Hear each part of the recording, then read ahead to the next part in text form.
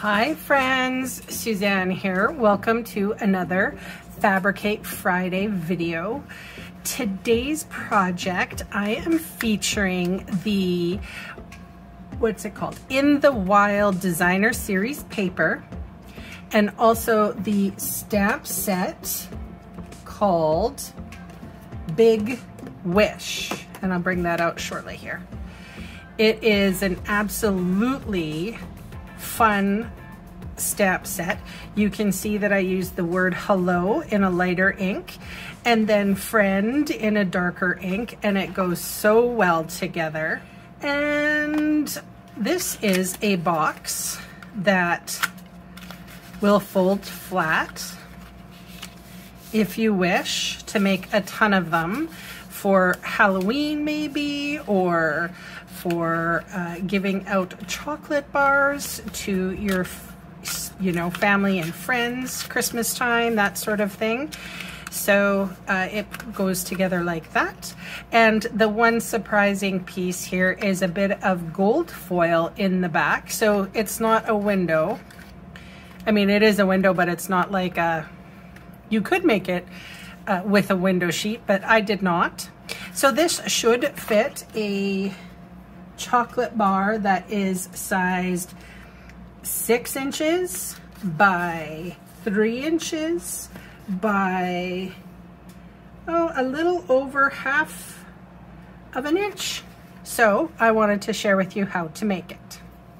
All right, for the piece of cardstock, I'm using Evening Evergreen, and it is 8 inches by 8 3/8 of an inch.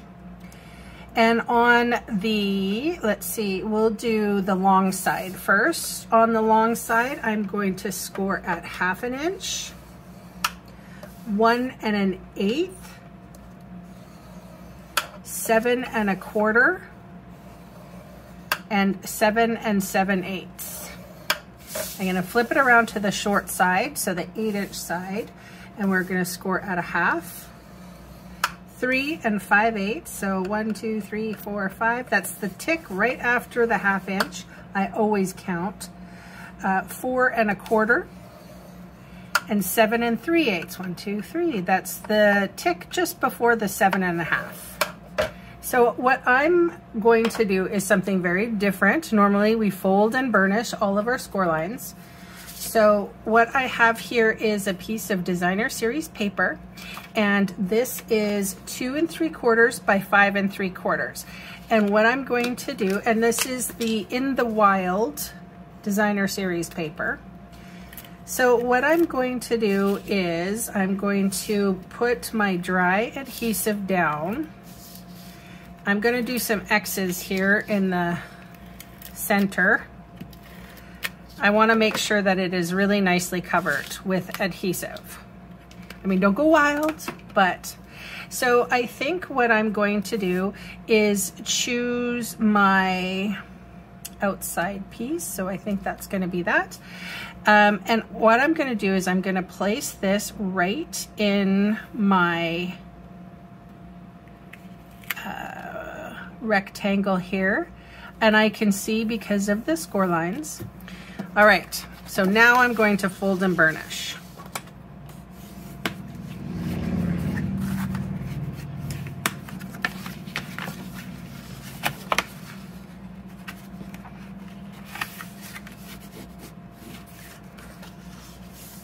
Now you're going to see one side here. This is the thicker side, and there is a thinner side. So I'm going to show you, that's the reason why I chose this side.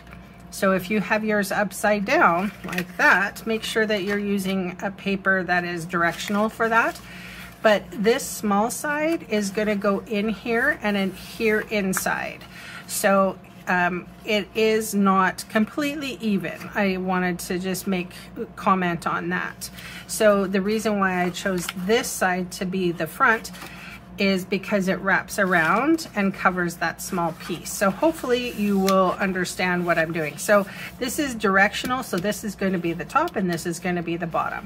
I'm going to flip this over now, and I will adhere my gold paper. but this piece is 6 by 3. So we're gonna put this right in the center, and it is pretty much going to cover that whole panel.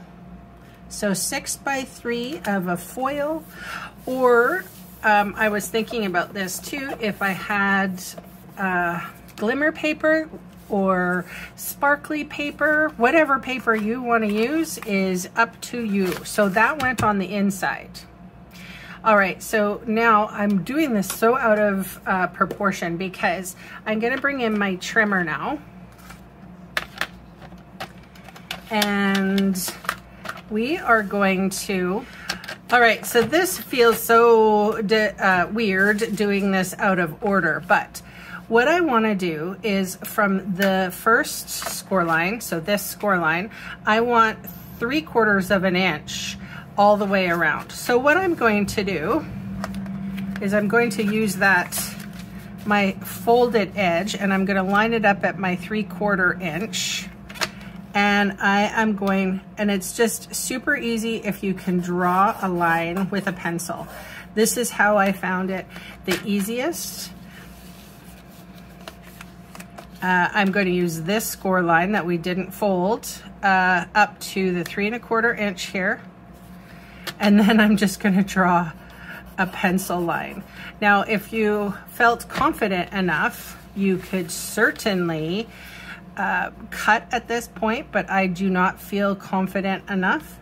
So you can see my score line here, and I'm using this line here to line everything up, butting it up, closing, making my pencil mark, and then I think this is the hardest part.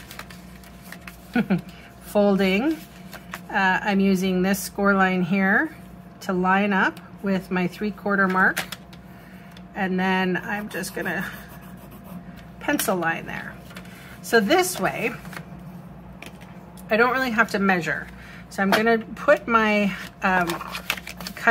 my trimmer here and I am gonna put it sideways, and now all I have to do is line up.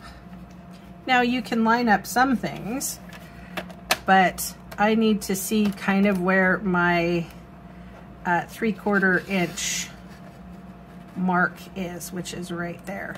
I'm cutting through 2 papers and adhesive, so it's okay if you go over that a couple of times. So for me, that was a little easier, and I can, if I'm off, I can just run the eraser after. So here is my little score line here. I can line it up at 3/4 of an inch. I kind of know what I'm doing, but there. And there's a little line here, and I will zoom in and just use a pointer right here on this trimmer so I can see what I'm doing. But oftentimes when I film for YouTube, I don't want to get my head in the way. So for me, it was just a lot easier for me to have a guideline. And this is one of my favorite sayings right now: you do you, whatever you want to do. The nice thing is I can, and we can still line up these score lines on the trimmer, but I don't really have to think. I like that. Sometimes when you're crafting, you just know that you're going to be accurate. So this is my accuracy. And again, you could put a clear acetate window sheet or something in behind at this point if you wanted, after you get everything cut out. I did not choose to do that. All right, so here is my white eraser. It does not harm the paper.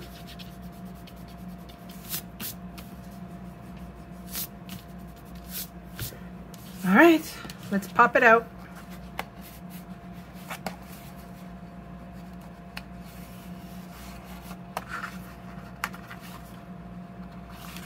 I need a scissor. I didn't do so well right here. There you go. Oh, and one more.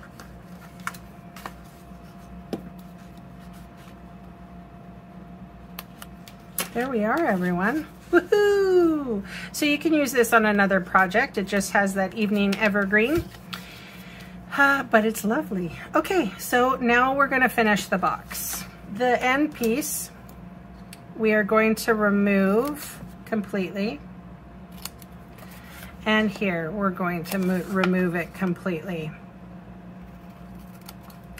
And then what we're going to do is remove this section completely. So these two rectangles here. Then I'm going to cut up and then up on this square.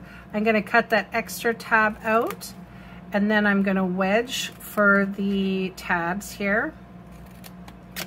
Those are going to hold your chocolate bar in place. I'm also going to wedge this guy out. So wedge out, cut up, cut off, and then wedge the little tabs. So, and trust me, we didn't fold and burnish because I forgot. You guys are going to fold and burnish before you trim, but you can see that was easy enough to burnish. So I'm going to cut this whole section off, and then we are going to leave the flaps for the top. So it's going to be exactly the same on the whole entire side.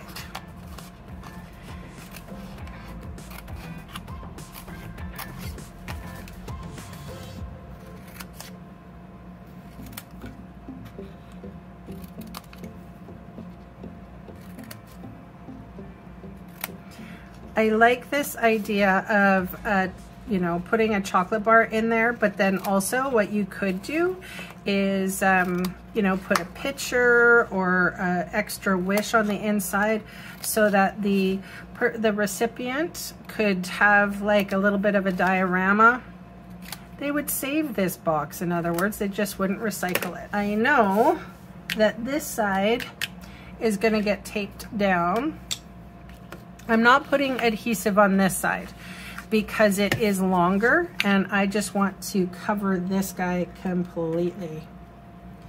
And then that way, my chocolate bar is not going to get stuck inside. Because how horrible would that be, trying to get a chocolate out of a box and you've adhered it to the inside? That's just torture. Okay, so now I'm going to fold it. Then I'm going to fold this portion up. All right, so let's fold those tabs in, fold the lid in, and sometimes it will catch on that gold paper, but that's okay. I'd rather have the gold paper in there.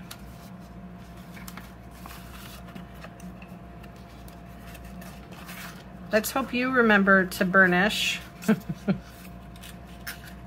There we go. It's coming along now.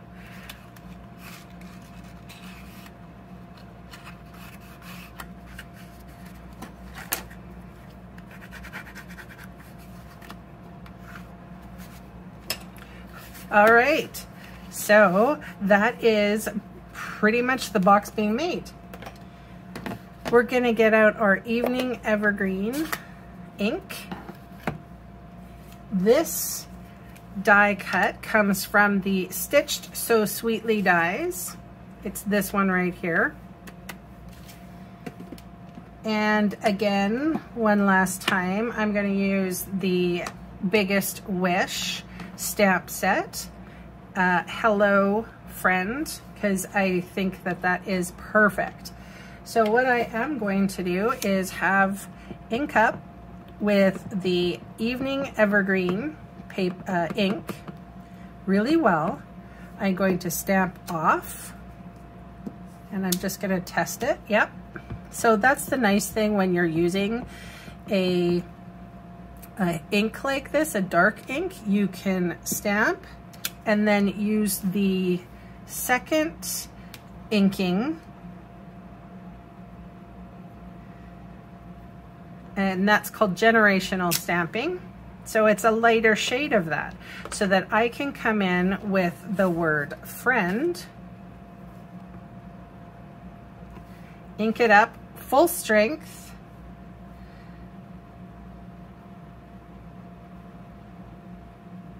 give it a second. Ta-da! Now I could have used another color. I could have used a gold. I could have done a whole bunch of different things.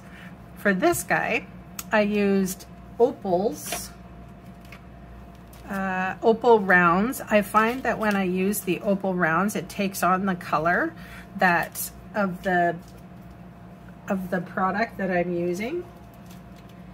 And one little trick here to adhere this die cut to the box, I am just going to use I call these the bones of your dimensional sheet. So I think they're about three long. So I am going to adhere right close to the edge. So again, my chocolate bar that I'm going to put in here is not going to be stuck in there. And the reason why I don't have a chocolate bar in these boxes, you guys, is because I am really trying to lose some weight, and if I have chocolate in my house, then I will eat it, because I have no self-control. And I hope everyone can just imagine that there's a beautiful chocolate bar in there. And then what I did for this one is I used the extra piece, and I cut out some little fleurs here. I also did that with this one. I die cut this fancy, I think this is supposed to be a monster tree. I think that's what they're called. So what I will do with these guys is I'll bring out my mini Stampin' Dimensionals. In case you guys haven't used the minis yet, they're just, I bought one package and it stays with me for a while. I only use it on the smallest bits of things, but it is nice to have. They are small, and hopefully they will hold up.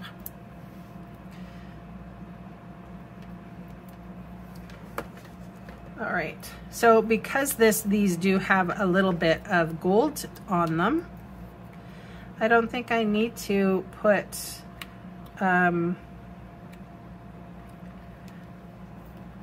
embellishments, but you never know. Who knows? Let's see.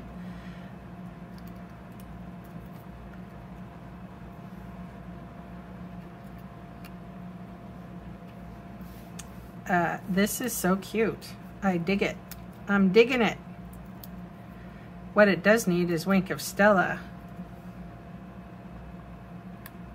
That's so cute. I love it. Okay, Wink of Stella, here we are. So I'm going to put a little bit of Wink of Stella on the flowers here. And I will go over the big hello and see how that looks. Try not to smudge the ink, Sue.